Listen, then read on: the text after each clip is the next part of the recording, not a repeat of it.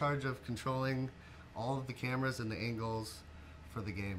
At the game, we're going to be doing 360 wraparound, a new POV system where you get inside the player's head and can look around from his point of view.